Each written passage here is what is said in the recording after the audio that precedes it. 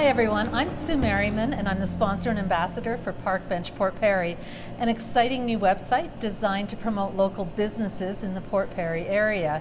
And today I'm delighted to be interviewing John, the owner of Marcelle's Kitchen here on Island Road in Port Perry. So welcome, John. Thank you. Glad to be interviewing you today. Yeah. Can you tell us a little bit about Marcelle's Kitchen? Sure. We are a gluten-free kitchen facility. So there's no wheat. We deal most obviously with celiacs, but we deal with probably a more wheat-free people. There's a lot of people that have a problem digesting wheat. We have probably about 70 products, and they taste good. We don't sell anything that tastes bad. If it doesn't taste like real food, we do not sell it. Yeah, I think it's gotten better over the years, more refined. Yes. And there's more people, I think, that maybe didn't realize in the past that they needed a gluten-free diet. Yes. And now the products are more accessible. We're probably finding more people, a bigger business. Yeah, there's some say that with the wheat, probably about 6 to 7% of the population, which is a huge, wow. And so it's like dairy free. There's there's so many. It's an autoimmune disease that attacks your cilia in your small intestine. Okay. And that's I did not know this. Yes, that's where it comes from, and that's why it's called gluten, because what happens, your cilia get clogged up with the gluten. Clogs it up, and then your body stops digesting minerals or vitamins, and basically your body just starves to death. Oh, really? Yeah, you can't get that, and that's So now, this isn't your first shop, though, is it? Like I did a diabetic shop before this, but this is my great grandfather's farm, so I've lived here forever. Oh, really? So this was a way to get out of milking frigging cows all the time. I'm quite happy to say I got out of it. I bet. Yeah. So you didn't choose Port Perry. Port Perry kind of chose you. Yeah, that was kind of a given. Wonderful. So what is something most people don't know about Marcelle's Bakery? Probably that we do a lot of vegan and keto stuff too, especially keto. Keto is a fat-based diet that's been going for a few years and keeps getting bigger.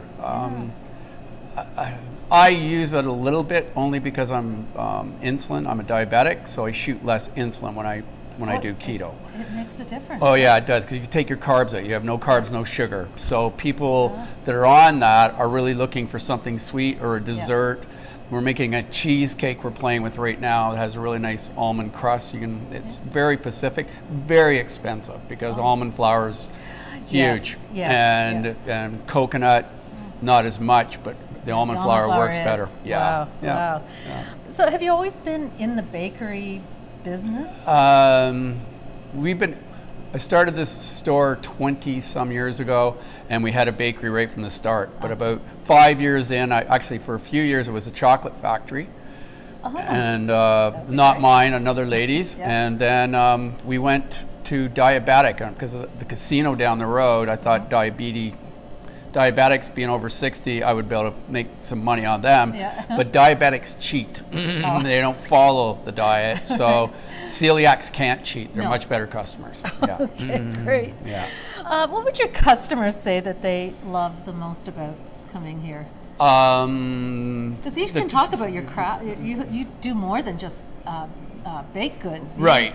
You have a whole other part of your business. I made a living at retail for the first 10 years or 8 years at this store, but it just became just sourcing. I think the web's, that's us trying to get on Amazon or selling our dry mixes, because I think that's where it's going. And I think your small brick and mortar stores are going to have a harder and harder time, especially in the retail end, because it's so easy to order off Amazon and everything else, and you can send it back. And I really think, like, I don't know how, like, I'm scared, like little towns, you go up north and you'll see like small towns where about every other shop is closed up.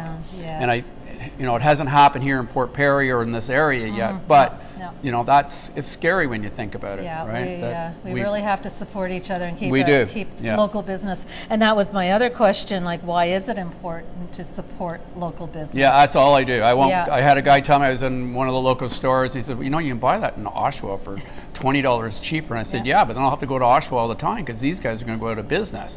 So you got to support them. Totally believe that, yes. So you've lived in Port Perry your whole life. Same house. What's your favorite part about living in Port Perry? I like that it's still getting busier, but I can go on my bicycle and just go for a ride, or I can get on my motorcycle and go for a ride and not be in traffic. I think that's easily the best part. My group, I raised 4 kids here. Now my 2 grandchildren are here. Good place to it's a good place. raise a family. It is. It's nice. It is. True. So is there anything exciting that we should know about that's going on at Marcelle's right now? We're going to try to do more hors d'oeuvres and make for parties and that. It's mostly go into Christmas or even Thanksgiving.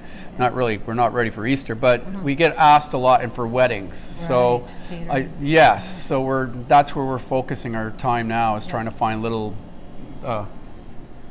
hints. Little what is it, little quiches? Yeah, it's a little quiche that they made. So we're just trying to come up with some different ones, so you keep everything. Yeah, so they have like a list of different products that they could order, right? Yeah, like we've done cupcakes for weddings, we've done wedding cakes.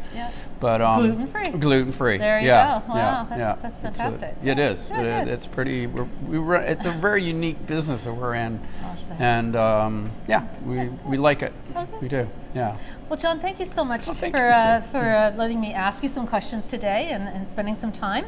And for more information on John or Marcelle's Kitchen, gluten-free bakery, please see the information below, or visit us on parkbench.com/Port Perry, or you can visit our Facebook page all about Port Perry. Thank you for watching this interview, and stay tuned for exciting new interviews from our local businesses and professionals. Bye for now. Thank you.